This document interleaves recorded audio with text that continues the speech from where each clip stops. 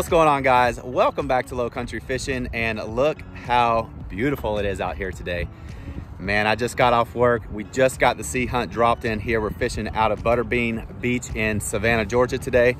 And man, I could not be more excited to fish today, man. It seems like the weather has been kind of good then bad, then good then bad, and it doesn't seem like I can line up a really nice weather trip or get some good weather offshore to make a run out there. But you know what? Today's the day we're gonna make it happen. The weatherman's actually calling for single digits out of the west. Wave duration is about 9 seconds and wave height is right around 2 feet. So if those conditions can hold, it should be nice out there. Now, the whole goal for today is to get my buddy Randy on some big fish. He doesn't do a lot of offshore fishing, and if I can get out there and maybe bump into some big old flounder, maybe some big red snapper, maybe find another school of bull reds, that would absolutely make my day. Now, me personally, I want to pull up as many big keeper-sized black sea bass as I can because I want to do a nice fish taco dinner for the family tonight. I've been really craving some fish tacos, and I'm hoping that today's a day that I'll be able to bring some home to them. So that's all we got. Let's get out here, let's catch some fish, and as always, thanks for the support, you guys.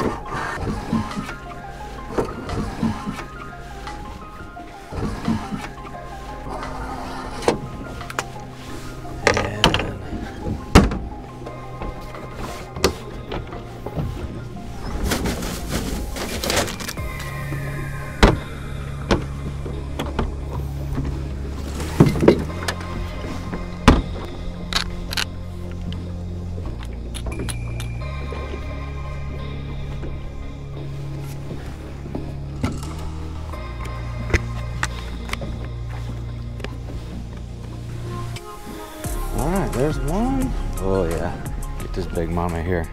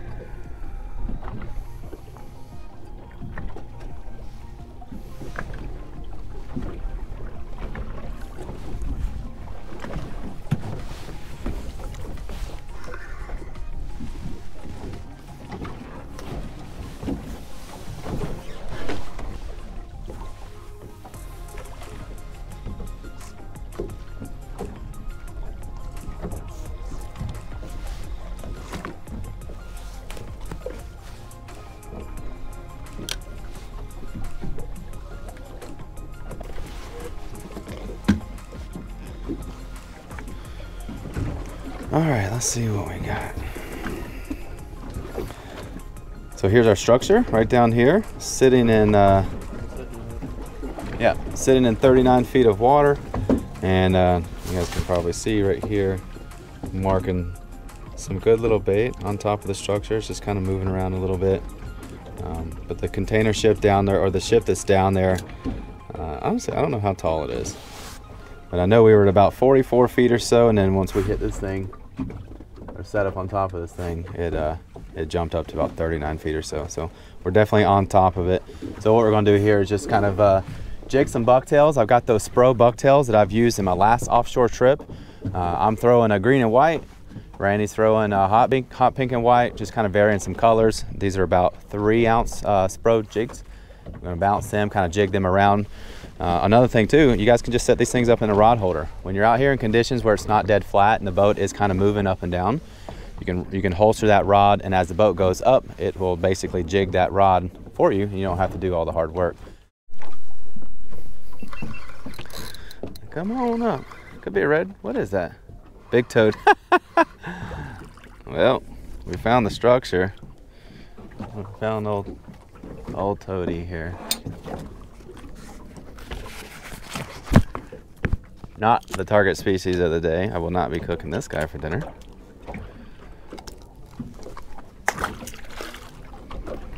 All right, Randy gets to pay for gas. We made a bet who would catch the first fish gets to pay for gas, but we're not going to do that. I'll swim back.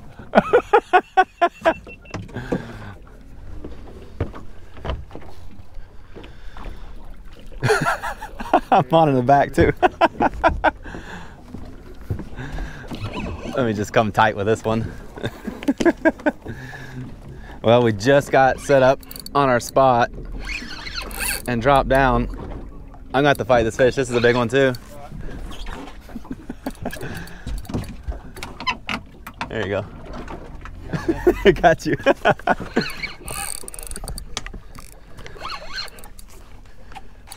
If you want the little rod butt, you can have it too.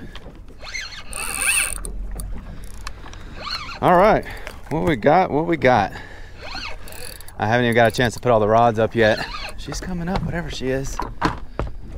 Is that yours? Yeah, that's yours. I got the net here. I can help you net. Mine's about up. All right. That circle hook is down. Nice red, dude. Yeah, it is a red. That's a nice red.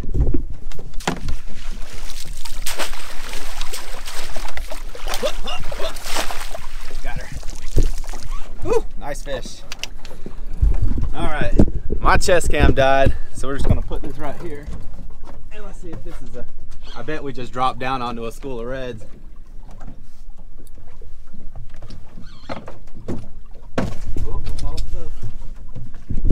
Good back there? Yeah, you can handle your fish. You put her back already? No, I'm about to. Oh, okay. We can show her off. It'd be nice if I can get mine up real quick and we can double.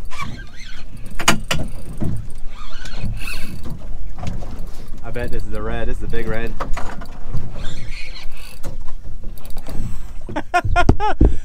This is awesome. So, what we did first, you guys, is we went on one of the closer wrecks at about the 7 mile mark, and we didn't really get anything great. We were noticing there were a lot of boats moving, constantly shifting from one spot to the next. Thanks. And I told Randy, I said, man, it's okay out there. It's not too rough. Let's just make a big run. And that's what we did. That's another big red. We just doubled up on reds, buddy. Yes. Let's go. I got a big one too. You leave her. Leave her. We'll get a picture with both. She's got a lot of oxygen in her because it's winter. You want to help me boat this fish? Look at this thing. That's a mistake. Bang. All right, I got her. Oh. Easy, easy, easy, easy. I'm gonna come up to the front. Dang. Woo, jeez. That is 40-inch redfish. First drop. That's a monster. Randy, on the other hand, he's got one too. Go ahead and pick her up. Let's hold them both up. There we go, guys. Doubled up on the very, very first drop. We're gonna go ahead and get these girls back in. I got a dead GoPro on my chest, so. She's done. There she goes. All right.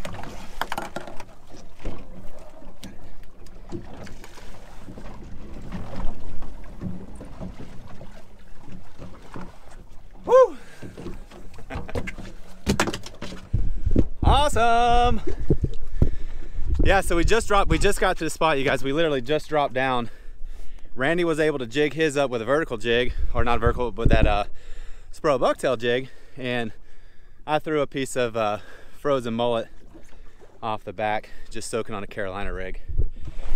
And man, that's it. We're gonna continue to do the same process. I gotta get a new battery for my microphone, so if it sounds like the audio dropped out, it's because I don't have my fancy one right here. So let's get some more fish. All right, so here's what worked on the first setup out here. This is basically what I use for bull red fishing, you guys. Just a Carolina style setup. Actually, not Carolina, I should call it a knocker rig style setup. 6 ounce no roll sinker, 8/0 circle hook, 100-pound leader. I do have aluminum crimping sleeves, crimping them both together.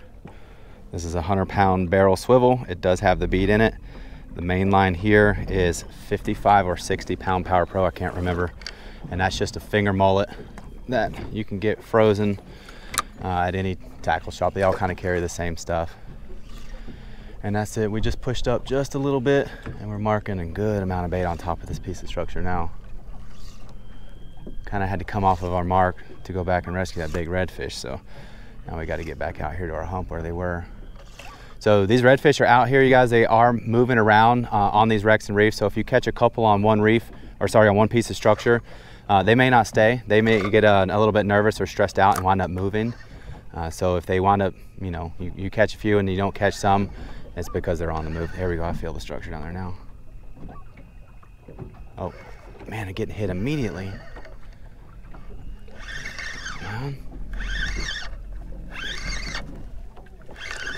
Be a nice bass.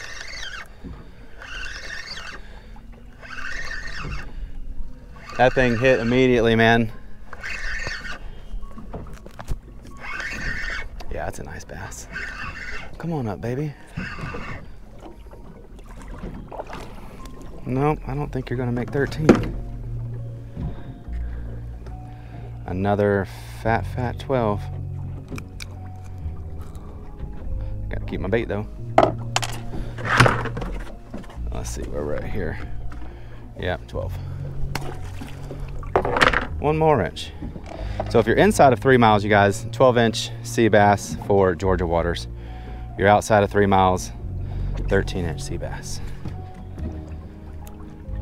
So make sure you guys are looking that up if you're going to be a little bit further out. Make sure you're looking at what the federal regulations are as far as size and keeper limits. There we go.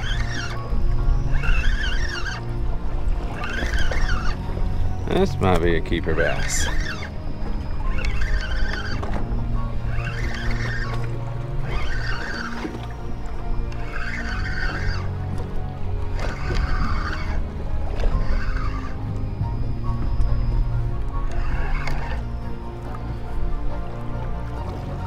Oh yeah, that's a keeper.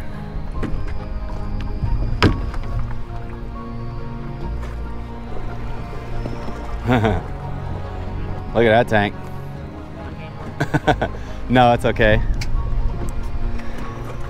She is thick, super thick.